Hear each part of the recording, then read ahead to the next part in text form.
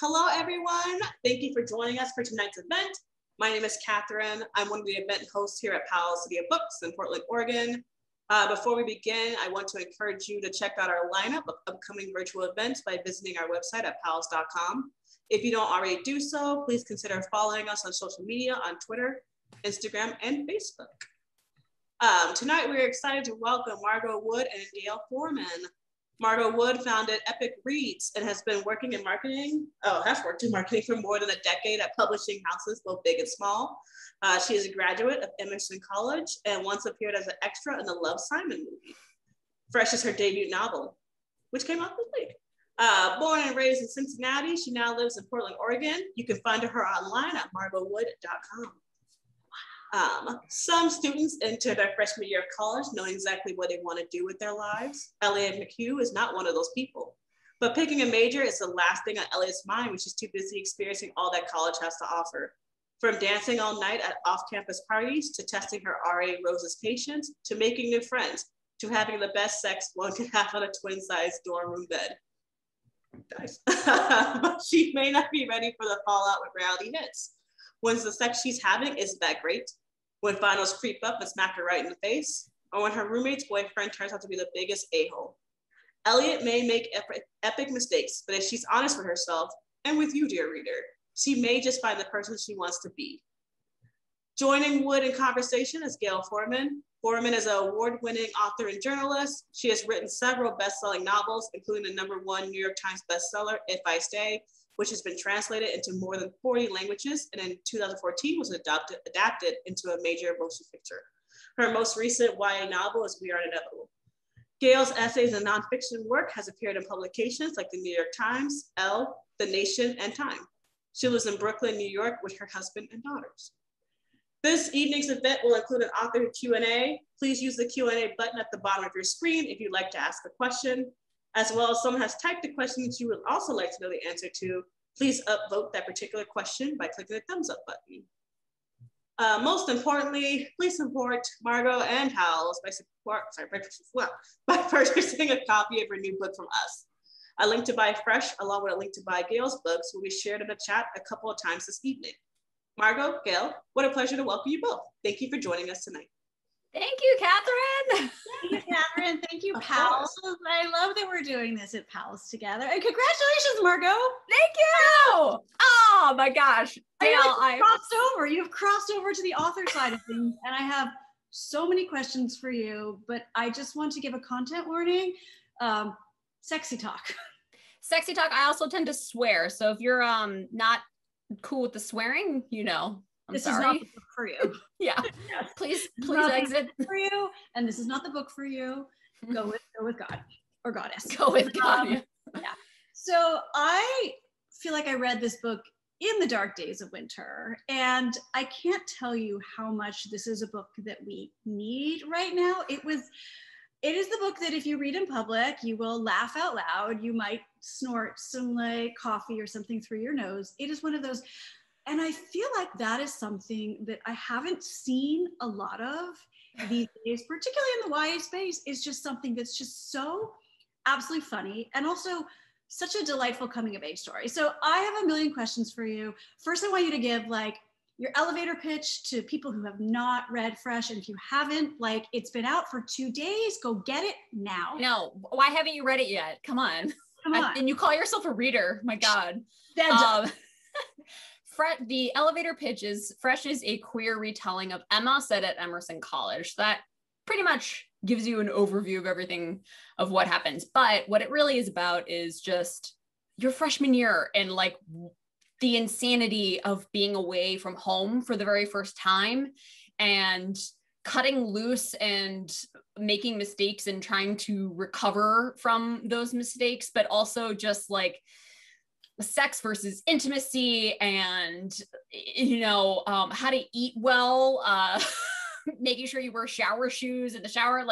I tried to really encompass and capture the entire freshman year experience, from orientation week all the way to the end, where you're packing up all of your crap at the end of your freshman year and have to get it back home somehow. Right. So really it starts day one and it ends the last day of her freshman year. I definitely want to talk a little bit later about how few books there are that explore this time, and because I think it's something that I also love to write about. Like, I think I have one YA book set anywhere in a high school, and everything else is beyond. But before that, which is why I love all of your books. Thank you. I want to start with the Emma thing, because when I heard this, it's like a retelling of Emma in particular is a high bar. Because, like, it's been done in this incredibly sort of classic way before, so I felt like yours was, pardon the pun, so fresh, because I think if you hadn't told me, if I hadn't known going in, it's subtle enough that the story stands on its own. And then when you start to realize that it's a retelling, and it is such a modern retelling, it adds to it as opposed to feeling sort of slavish to the material. But I want to ask the question I know we always get, but like, what made you, somebody who has been around YA for so long and around books so long, what made you want to tell this particular story? Well, first of all, you used fresh as a pun, so everybody has to drink. That's the new drinking game. Anytime anybody uses it in a review, you have to take a shot. So I wanted to tell the story. The Emma thing came in later. That didn't come in until I had about 40%, 30 to 40% of the book already written. I had the characters, I had the setting, I had the themes I wanted to tell. I had like what I wanted to get across, but I didn't have a story. Turns out that's kind of important to a book, is an actual plot. So it started, though, based on this letter that I wrote to my little sister after I was a freshman in college. I was bored one day at an internship, and I just started writing down everything I could remember that I had screwed up the last year, that I didn't want my little sister to make the same mistakes that I did. And it's very dated. A lot of the things in there are really 2004. So like one of them was like, don't bring a lot of CDs with you. Stuff that. What are those? Yeah. Yeah. It was like, it was really funny. I love the technology aspect of that. It's just, It's amazing. But it started out with that letter, and I found that letter back in 2014. And I thought it was funny when I read it. I think when I wrote it originally, I wasn't trying to be funny. I was just like, I just wanted to remember everything so that she would know what to do when she got to college. But when I reread it so many years after graduating, I was like, okay, this is actually really hilarious. Like all of these memories flooding back to me.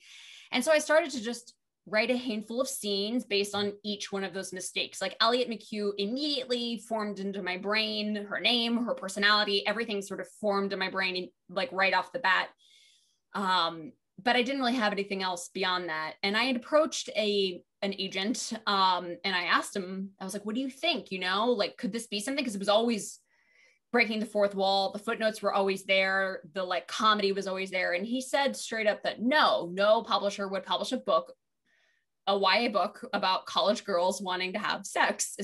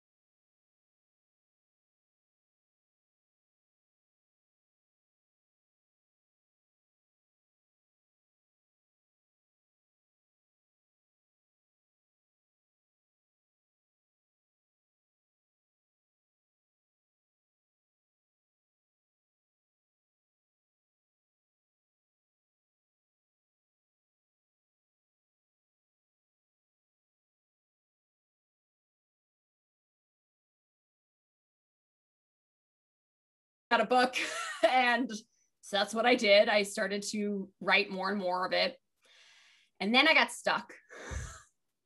At one point, I was just like, I still couldn't figure out what the story was, you know, and I didn't know what to do. And I started reading like a bunch of how to write books, like Writing for Dummies. I read like the Stephen King on writing, you know, none of those helped. None of those solved the problem, which was I didn't know how to come up with a plot.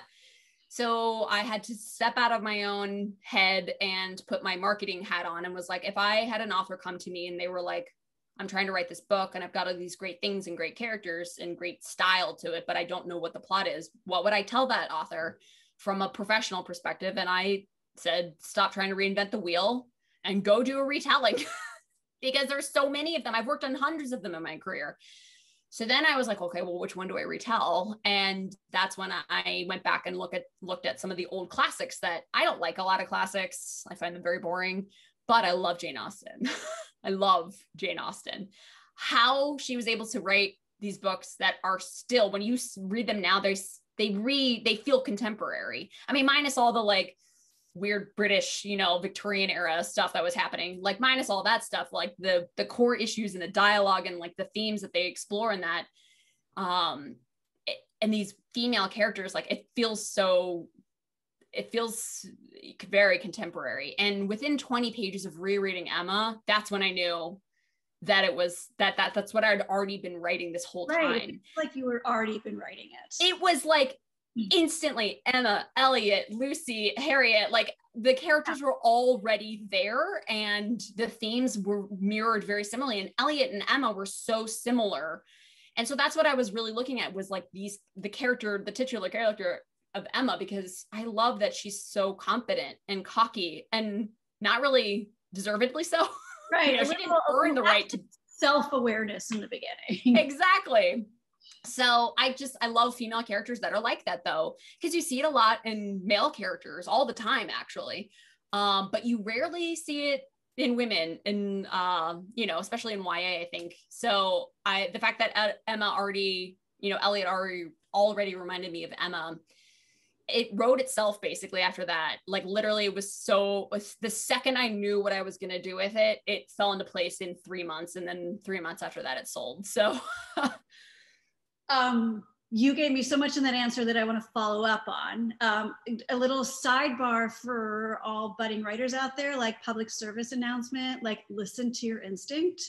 You are going to find naysayers throughout your career. And sometimes it's a matter of timing. Maybe this book needed to percolate a couple of years. Maybe it needed a female agent to get it. Yes. But listen to your instinct. Since you did bring up, you know, that you sent a passage to this agent and she was all on, I believe you have the particular passage. I do. Yeah. So would you like to set it up a little bit? It is chapter 16. So actually, this paragraph that I'm going to read, no context is necessary. So, okay, here we go. Chapter 16. Let me tell you about the very first time someone went down on me. And there was a footnote, and it's the 69th footnote. I have nothing to add here. I just wanted to call out that this is the 69th footnote. I wanted to make sure that that was where it was placed in the book. It happened in November of my junior year of high school. My boyfriend, yes, that boyfriend, the one who cheated on me, and I had been back together for about 2 months, and we were at his house after school one afternoon. No one was home, and we were making out on the couch in the living room. I can't quite recall what led up to the moment in question, but let's just say 1 minute I was fiddling with his Jigglypuffs, and the next he was munching on my Squirtle. As it was happening, I was so stupendously nervous that I couldn't steady my breathing at all, and all of the muscles in my hands froze. I couldn't bend my fingers at all. I'm not even exaggerating for comedic effect. I was essentially paralyzed from the elbow out to my fingers, and it looked like I was about to do the robot dance, but my wiring short-circuited and I powered down mid-dance. Eventually, I had to ask him to help me pull my pants back on because my hands were stuck in the same positions as Barbie's. Anywho, I bring this flashback up because if you compare that experience to what is currently happening, this one is so much worse. And what's currently happening is somebody's going down on her, and it is very bad experience. And on the next page, she goes into detail of all of the things she's thinking about while he's exploring, spelunking in her lady cave, as Elliot calls it. Well, I feel like that was a very perfect passage to read for so many reasons. The voice, as I mentioned, the voice is the thing where I remember from page one, I get asked to read a lot of things for blurbs, and I read this one, and from the very first page, you understand that this is such a unique and hilarious voice. Also, I have to say, writing sex scenes is really hard. Writing oral sex scenes is really hard. Writing humorous oral sex scenes is impossible. So this book is so full of this. And I started writing YA, I think my first YA book came out in like 2007. And I feel like back in those days when you had sex in YA, first of all, it was always sort of heteronormative. And second of all, it was often like something bad was going to happen. It was an after school special of this thing is happening. And so here you have such a wonderful, fluid, Elliot sleeps with all kinds of people. Her friends are all sleeping with all kinds of people. It's this beautiful casual diversity that I think really represents where we are in many ways. But also I was really struck by the fact that this young woman is given license to experiment around sexually and in every other ways. And she makes a ton of mistakes. But there's no like dun dun dun. I mean, she faces some tough situations, as one will in college, and I kind of love how she gets through them. But it was just remarkable, and I just kind of want to give you credit for that, and also to tell all of you who are watching what a great read it makes. So I guess that was just me gushing. I appreciate that. I mean, obviously this was the book that you needed to write, but did you feel a sense of responsibility, or that this is something that you haven't seen enough of? Yeah, I really did feel like, because I knew that a lot of the choices I was going to be making in this book was going to put off a lot of people. You know, the fact that there's an entire chapter of a guy going down on her and it's very bad, and she's talking about it in Pokemon terms. So like I knew something that was going to make people uncomfortable, because I think sex makes a lot of people uncomfortable, and especially the Pokemon would get people uncomfortable. Yeah. Not everybody's into it. And I gotta say, there are a lot of Pokemon that I could have put in there, so I really held back. I'm just saying that right now. Your darlings. Yeah.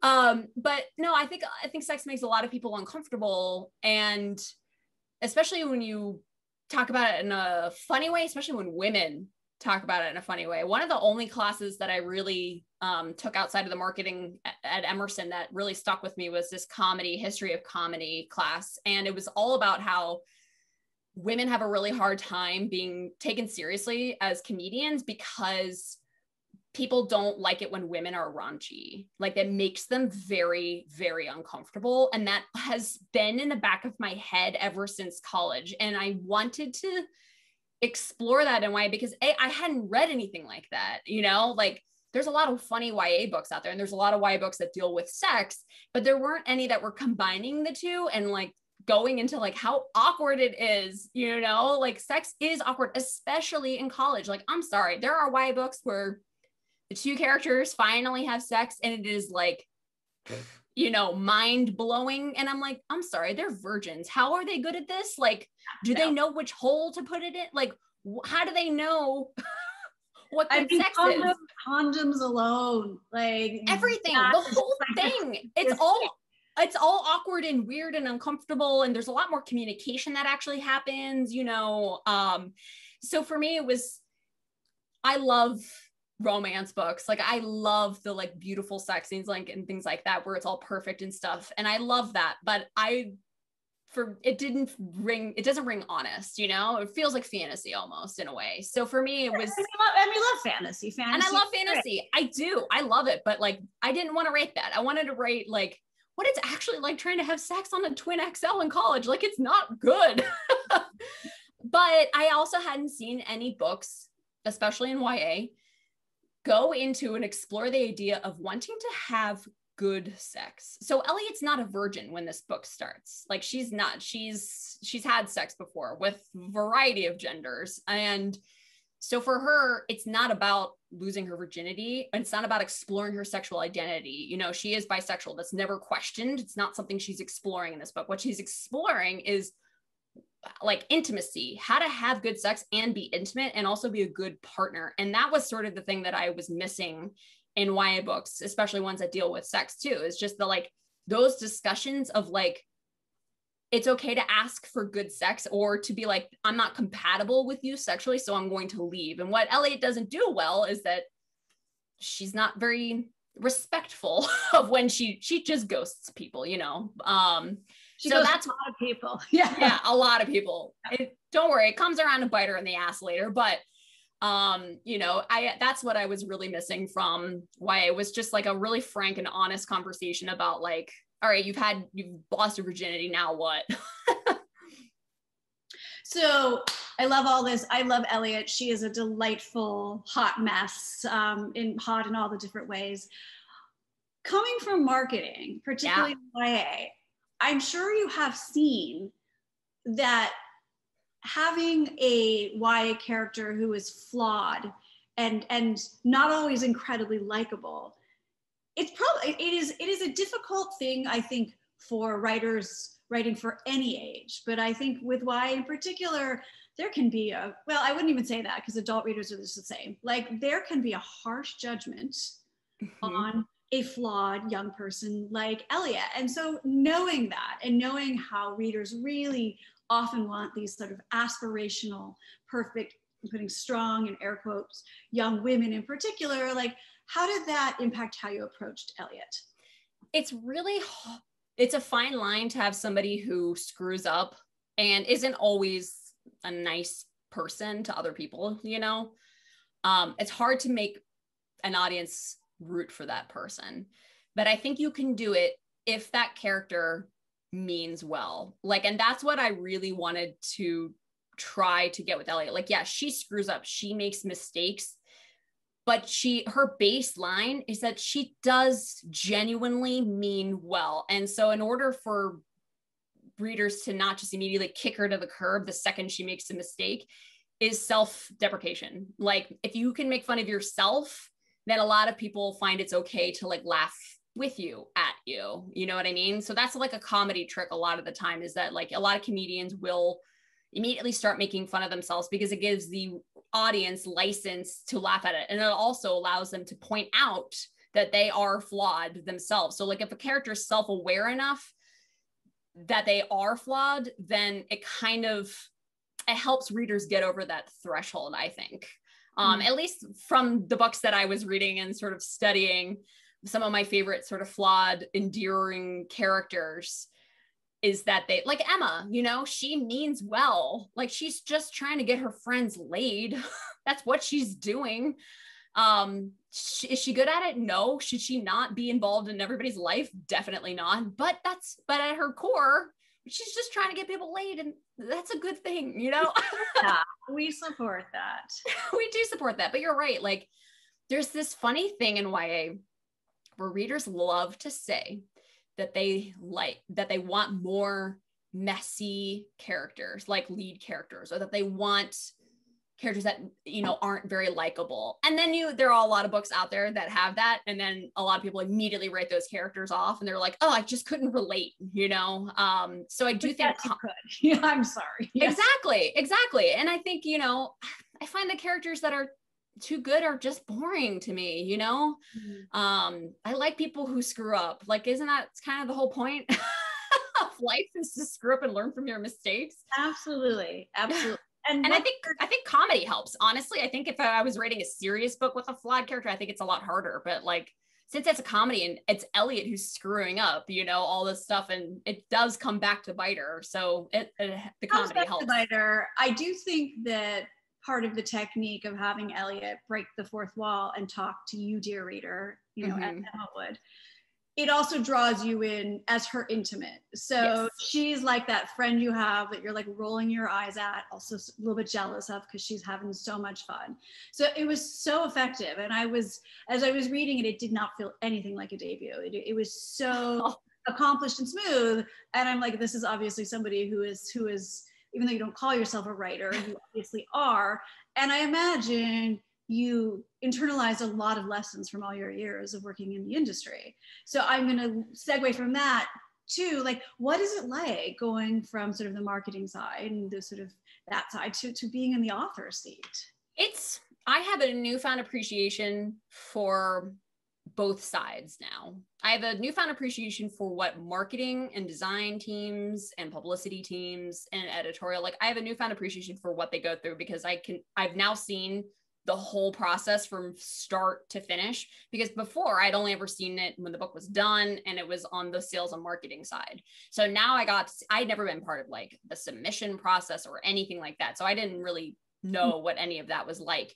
So for me, being able to see it from a 360 perspective from literally both sides, I have an appreciation for what publishers do. And I also have an appreciation for authors. It's made me hypersensitive to the anxieties that authors go through, because I didn't know about all the waiting.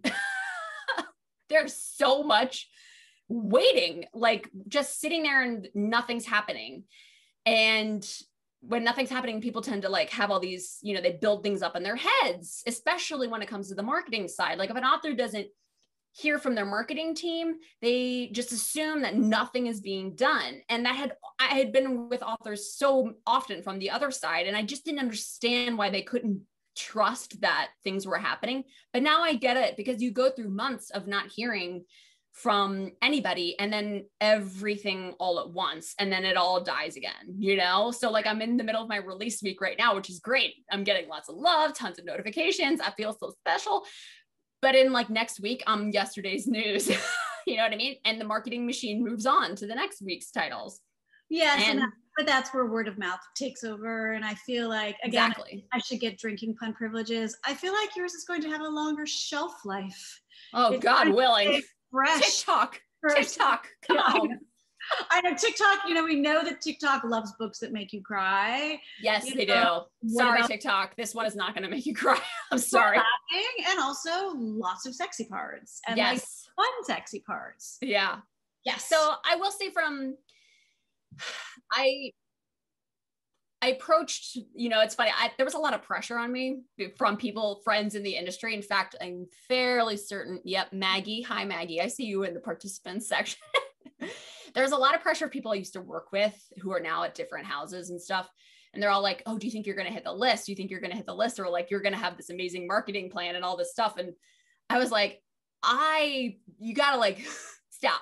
I'm not going to hit the list. Let's be honest. Like this list is impossible to hit. Bonkers right now. It is bonkers. It is so competitive. And I'm hyper aware of the fact that I'm just one of many, So I think there was a lot of pressure that people, especially other authors, were going to think that I was going to do things differently. And the thing is that the one true thing about publishing and marketing is that it's almost never in your control unless you have a ton of marketing dollars. And I'm talking like 100K plus marketing dollars, which almost no titles get. So it's really out of your control. You can only just do your best to get it out there and hope that it finds the right people. And that's exactly what's happening with Fresh too. Like, even though I know the ins and outs of the publishing industry and what sales conferences and metadata and the Onyx feed and all of that stuff, and like how the warehouses work, like regardless of all of that, having that knowledge, all it does is just make me aware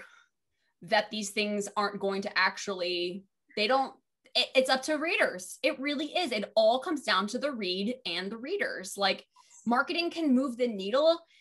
Like I said, especially if they have a lot of money to put behind it. And like, it's marketing's job to just provide all the assets and provide the information and the content. So it's there if anybody wants to go looking for it, but it's up to the readers in order to, it's like you said earlier, word of mouth. In fact, you are the only author I have ever worked with. This shows how much of a pro you are. You're the only one who's ever mentioned word of mouth ever in my career. I feel like what all of that marketing and all of the buzz can do is break through. And this is harder than ever now because there is so much content that is competing for our ever short attention spans. That's exactly right. So I think a lot of people forget. It is really getting to the point where enough people are reading it, then it's like, then the word of mouth. It's like, oh my God, I read this hilarious book. And then you see something on TikTok and then you see it in the store and it's like the 3 or 5 touches, and absolutely. And so that's really the thing, is getting this. And I think this book that you've written, because there's so much to say about it, I expect This will be like a pass from friend to friend to friend, a word of mouth thing. Oh, thank you. I hope so. And you hit it on the nail on the head, because I think a lot of people tend to think that if their book didn't sell well, it's like a failure of some sort of on the marketing or the sales department. And I actually just think that think about it, the fact that we rarely have TV shows or movies that everyone is watching. Like when we grew up, it was like Friends, Seinfeld, like Frasier, like everybody and their mother was watching that thing, because there wasn't the quantity. Yeah. Exactly. There weren't as many options, but now we're in this era of like micro niche audiences, and it's a good thing, but it also means it's a lot harder to break out. So what's important with the marketing for anybody who's watching is curious about marketing, it's about finding those micro audiences and really making sure that they're the ones that have your book. And so for me, it was like queer readers and ADHD readers, and also Emerson College. My Emerson alumni forums are great. Emerson. I want to talk about Emerson. But before we do, again, PSA to any writers out there, like the only part of the process that you control is the book that you are working on right now. It is about that. And it's very good. And we'll ask about this if you're working on anything else, because I always find it's great to already be working on that one thing you can control when you have a book coming out, because that part of it is so out of your control that it allows you to fixate on the thing that is in your control. So anything going on there, Margot? Not yet. Okay, get on it. I was waiting until Fresh came out, to be honest, because I still have a day job. I'm still director of sales and marketing at Oni Press in Portland, Oregon. So I work in comics, full time until very recently. And now I switched to 30 hours, like, big whoop. I dropped one whole day. But yeah, so I've been kind of waiting, because my brain only had room for like my day job plus one other thing. And it was either going to be write or promote Fresh. And and you've been amazing at promoting. I don't know if everybody's been watching Margot's TikToks and Instagram. They're so entertaining. It is fabulous. So what was the response from Emerson? Because, I don't know if we mentioned that Margot is an Emerson alum, and this takes place at Emerson. And I was looking at some of the good reads before, and there was some Emerson alumni. I was like, oh my God, this is so spot on. The Emerson kids are showing up, and I am so thrilled with that. I'm actually a second generation. My grandmother went to Emerson in the 40s. She never graduated. So Emerson is like in my blood. And the Emerson community is a very tight-knit community. In fact, we call ourselves the Mafia. It's the Emerson Mafia. Because like in Hollywood, especially in entertainment fields, there's such a strong connection that like a lot of times you get jobs or work solely just because you went to Emerson, which is true. And like, and the few times that I've been able to like hire interns and stuff, and I'm just like, I always offer to Emerson students first before I open it up to anybody else. I'm like, any takers, So it's a really, really tight knit community. And the people who go to Emerson, they're a unique crowd. Usually people that go to Emerson also end up applying to USC and NYU, but USC and NYU also attract a wider crowd of students. But Emerson is very concentrated because it only, at least when I was there, it only had like 8 majors, and they were all communication or like film, studio, theater type majors. There was no art major. So it's not like mixed media stuff. It's all film, theater, and then on the marketing side. So that's a communication side.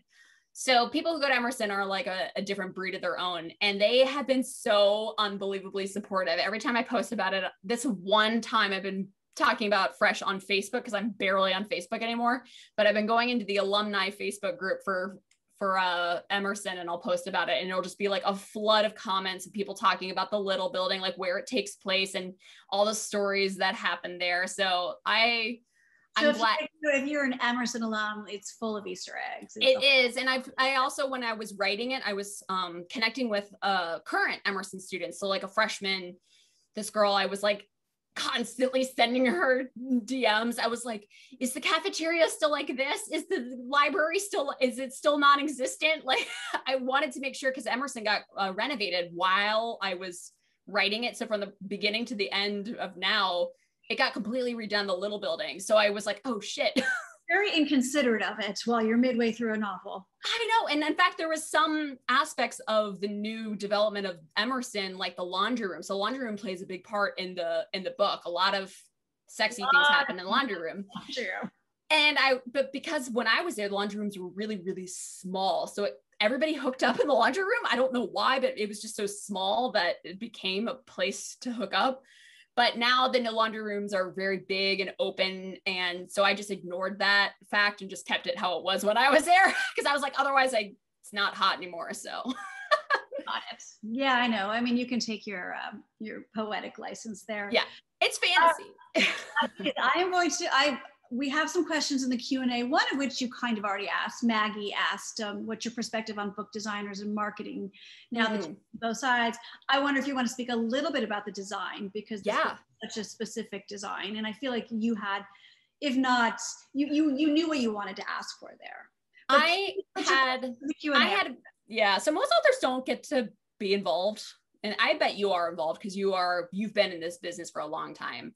But most debut authors don't really get a say in their covers, or I've had some friends who their cover just showed up in their inbox and they didn't even get to choose between two options. And they hate their covers, but then they have to publicly be like, I love it. Oh my God. So luckily Abrams clued me in from the very beginning. I had a vision. I have a whole Pinterest board. That was very different from what they came back with me. So I told them, I was like, here's my board and all this stuff. And they came back and they were like, we ignored everything on your board. And here's what we've given you. And it's not this final product. It was more like a scene of Elliot's bedroom floor with a bunch of stuff around on the floor. And it was different and it had a perspective, but it didn't feel right to me. So there was a lot of back and forth. And then we eventually decided to just go forget trying to depict a scene and let's just go typographic, because I'm such a sucker for typography.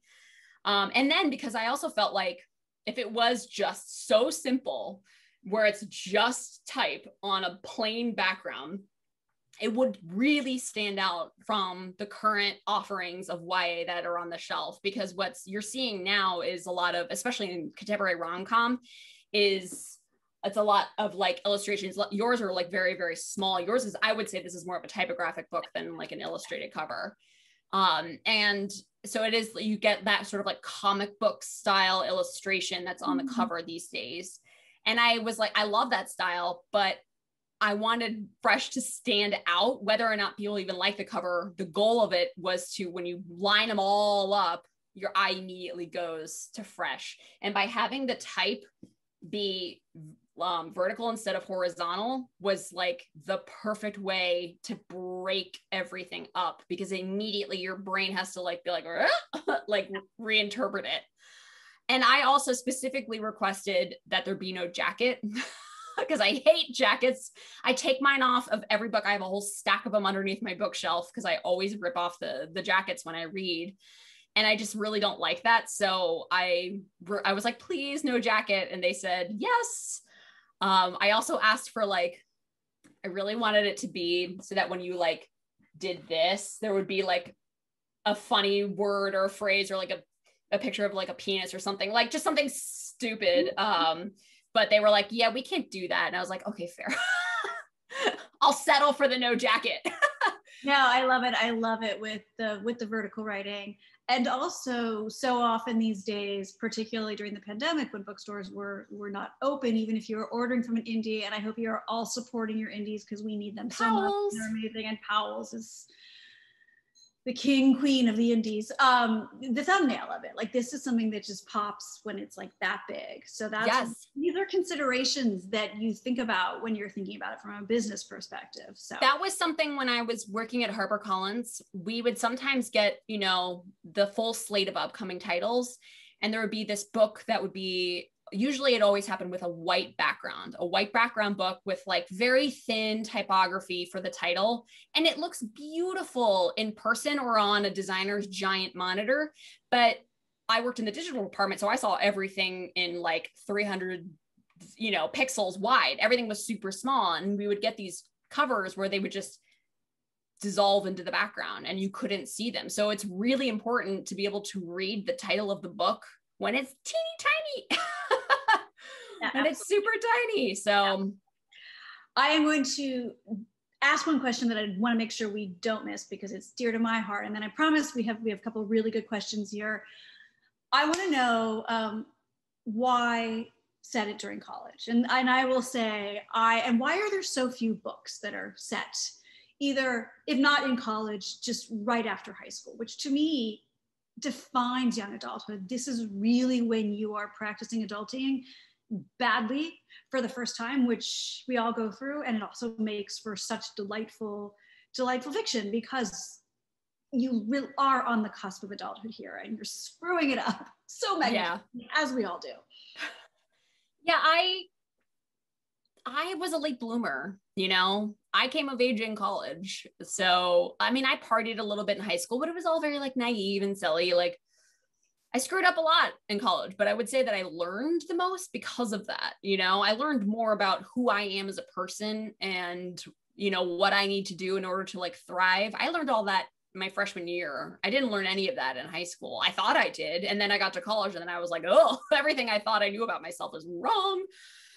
So I think a lot of people just don't come of age until later, but there's this thing in book publishing where I don't know who decided that the rule was 12 to 18 is all that YA is. And the second you graduate high school, you are an adult. And I think that's so hilarious to me because when you graduate high school and you enter your freshman year, you're the exact same age, unless your birthday is over the summer months. You are the same age. You are the same person. I mean, unless something amazing and remarkable happened to you that summer in between, you're relatively the same person. So like, why does YA stop right there? You know, why are you suddenly an adult when you're in college? I don't understand that because you're still in school. You're the same person, but you're away from home probably for the first time with access to lots of people to do lots of things with, not to mention like a Sunday bar at every meal. How are you going to handle yourself there? Like there's so much, I don't know. I'm so glad you do it. I find it delightful. I hope that YA figures out a way to market because I think that's part of it. I think, I think the issue is with publishing is that we've made these broad categories now with young adult. And I think we either need more micro categories or we just start putting ages on there. Like I know, like they say that Fresh is like 14 plus because they don't, you know, I agree. I don't think 12-year-olds should be reading Fresh, but it is a YA book and a lot of 12-year-olds read YA books. So there is like a whole gray area. We could make a whole conversation about that, but we could. And I would have a conversation and I can attest to this as a parent that kids know how to read. They know how to put aside books that they're not ready for. And also, oftentimes, if a 12-year-old reads Fresh, they're likely not going to get a lot of it. It's going to fly over their heads. Except for maybe the Pokemon references. The Pokemon references, it's so nice that you made it multi-generational that way. I'm going to combine a couple of questions here because I think they are related. One question is like, how difficult is it to write a book and work a full-time job at the same time? And sort of answer to that is like, being ADHD, how do you approach like writings and the deadline process? It was really hard. I tried to be one of those people because everybody's like, write every day, word counts, blah, blah, blah. And I tried to do that. And I realized very quickly that that was never going to work for me because my brain doesn't work that way. My brain works in hyper-focus mode, or I'm not focusing on anything at all. And so the way that I wrote this book, and it also happened to work with having a day job, was that I pretty much wrote it in about like the thing that went on submission was about a 4-month period, 3 to 4 month period of intense writing in all of my free time. So it was like sprint rest, but for 3 months, every waking moment, like I shifted my work hours because I also figured out what time of day I'm at my most creative, because I think that's really important. I'd read somewhere on some blog that was like, if you can figure out what time of day you're most creative, that's when you should be writing and you'll write a lot faster. So I tried in the morning. I wasn't a morning person. I tried in the evening. Definitely not. The second the sun goes down, I'm asleep. So for me, it's the afternoon. So I shifted all of my work hours and I would work like 6 to 2. And then I'd come back home and then I would start writing from 2 until 6 p.m. And I would just start hyper focusing. Well, eventually I'd get to the hyperfocus. If I could control that, then I wouldn't be ADHD. But I do have the ability to get into a hyperfocus mode. And if anybody's ADHD knows, if you can get into that spot, I've done 12 to 14 hour days of writing, no breaks. No, I've forgotten to drink. I've forgotten to eat. I've like disassociated out of my body and didn't know where I was.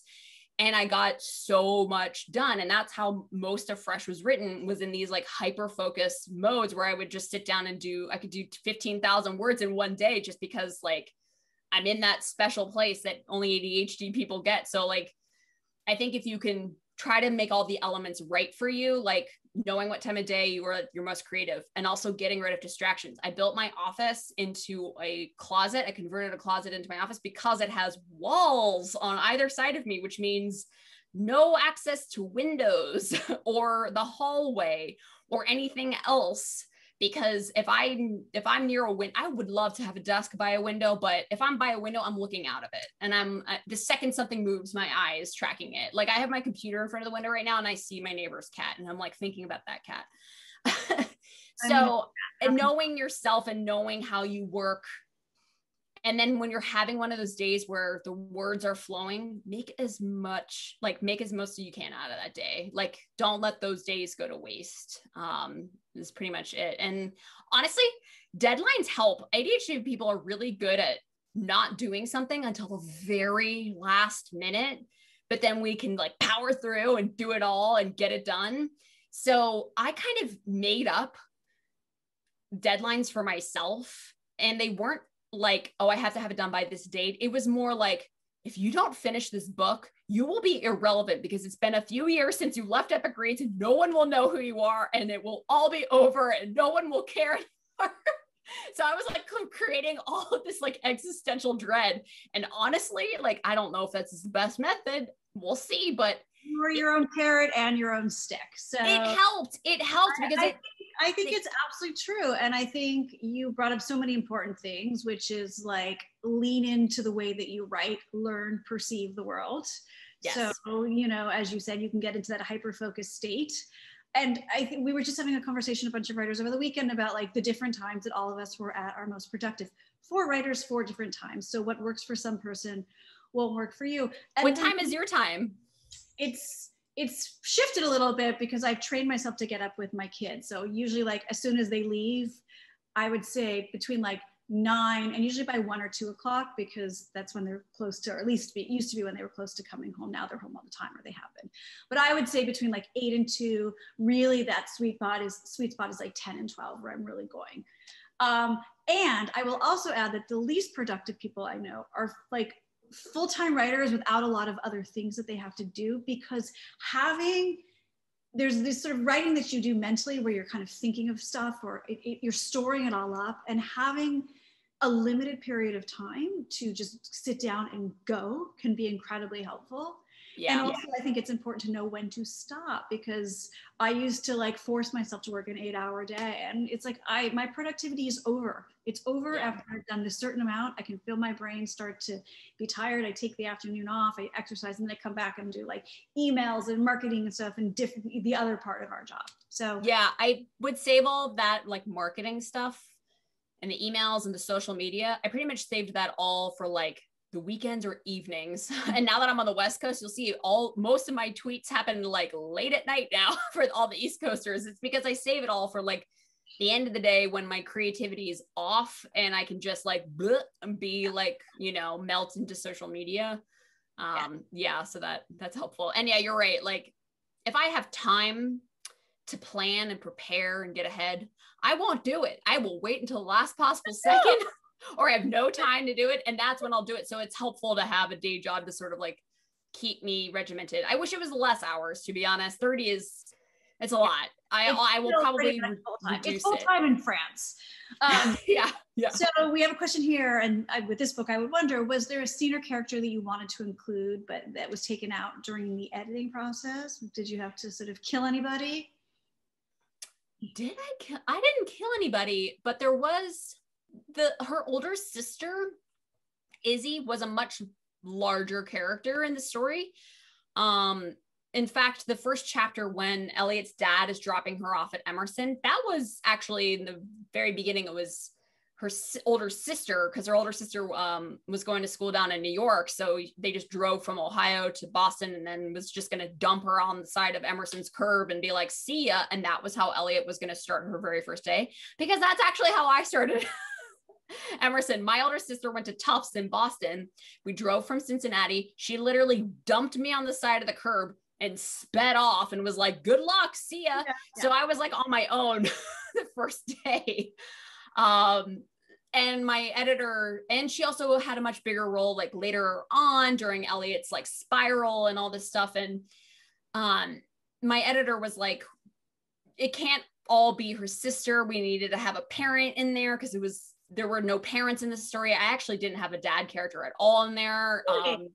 Yeah, because my dad had just died and I didn't want to like, I was like afraid of putting him in there because it would make me like, you know, feel sad and grief and all that stuff. And I didn't want to associate this book with those things, but she made a really good point of being like, Elliot has parents.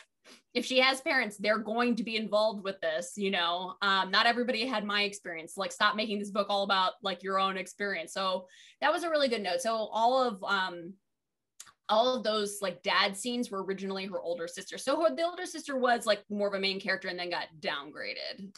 But other than that, every character that I originally created is in the book.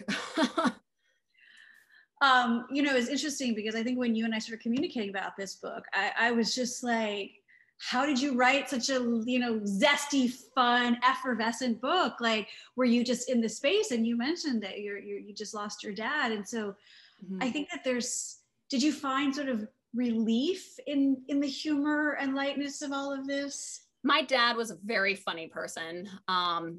We would often compete to see who was funniest at like the dinner table. We would have these bets.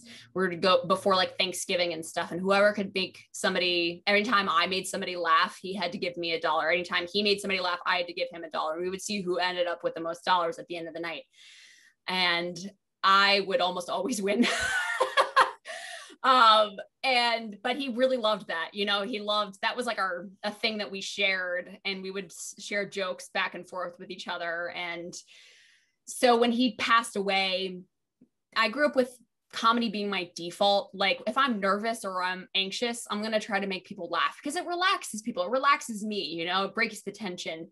And so when he died, you know, like at his funeral, the first thing I do is I get up there and I was cracking jokes because I know that's what he would have done. You know, that's what he would have enjoyed. He wasn't particularly interested in seriousness. He wasn't a serious guy.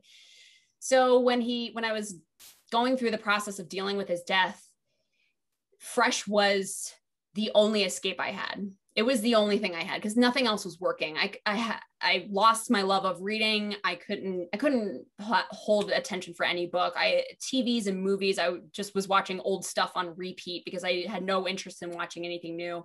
So for me, Fresh was the only time that I could escape the grief, was writing Fresh, which is why I didn't want to put the dad in there, because I was like, no, this is my escape. But I agree with my editor and made it a much better book putting the dad in there. So yeah, for me, it was being able to have, over the last 5 years, moments of levity and laughter in my life. And it's through this book and knowing that it's now going to be out there. And it is out there. That's like kind of that was getting me through it. That was getting me through those hard times, because it was my form of catharsis, you know?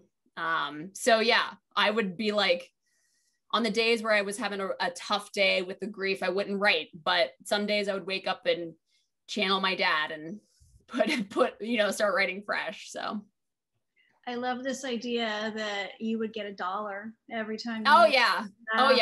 Everything. And so my hope for you with this book is you make so many people laugh and the dollars are just going to rain down from the heavens for you. God, at least just enough. I'm realistic, you know, just enough so I can quit the day job. Like everyone. But I like this. I feel like you already have a precedent for $1 per laugh. And I think you multiply the amount of laughter that this book is going to bring, as well as thought. I mean, it's funny, and it's funny because it's so real. and it's cringy, and you're really on the journey with her. So if there's any last minute questions, I think we are approaching the 6 o'clock hour for you West Coasters. And I just want to congratulate you again, because this book is just a delight. And Thank you so much. And it is so fresh. So just drinking water now, but just so you know, I will be having a gin and tonic as soon as we log off. Oh, I've got like 4 White Claws waiting for me. So thank you so much. Buy this book from Powell's. If you, the link is in there. You can buy We Are Inevitable, which is about indie bookstores in the Northwest, from Powell's too. That would be so on brand. This is one of the best representations of the Pacific Northwest I have ever read. So get We Are Inevitable. It's so good. It's so good. It's the books, indie books. Margot and I blurbed each other. We did. At the same time, and you can go with that where you want to. And I think we have Catherine back on.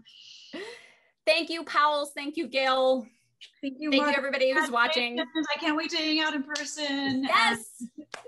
Soon. Yes, at Powell, no less. Perfect. All right. Thank you, Margot and Gayle. It was so wonderful to have you tonight. It was very lively, very fun. I would like to thank everyone who has tuned in, especially on what day is it? Since the pandemic, I'm like, what day is it? It's a Thursday. Is it Thursday? It's a Thursday. Oh, okay. Like, wait, I am back. I'm like, is it Thursday? Yeah, so thanks for everyone for tuning in on Thursday. You can totally buy this book here. Look at it. I know we're not supposed to judge books by their covers, but it is beautiful, so you should. But you could totally buy Margot's book here, Fresh, and Powell's. Do you have signed copies at Powell's? Are you signing at Powell's, or can people? I think I'm supposed to be coming into the warehouse or something at some point. Powell's, yeah. Yeah, please do. You can also buy We Are Inevitable, which also is located in Powell's. They're like, look at them, they're bonding. Oh, I saw We Are Inevitables all over the place at Powell's on all the end caps. I was so excited to see that. You write books about booksellers, you know. Yeah, it's true. That's the key. That's the key. All right. I put links in the chat for Fresh and Gayle's book, and just make sure you can visit us online. Stop in the store. We're friendly people, and we look forward to having you at all. And they have air conditioning. And they have air conditioning. Get the Fresh of the air conditioning drink, Margot, and buy a copy of Fresh. And you will, it is the perfect summer read. So I was like, next week is supposed to be 100 again. So come on and buy a book, do your thing. Thank you all so much. Have a good one. Have a good night.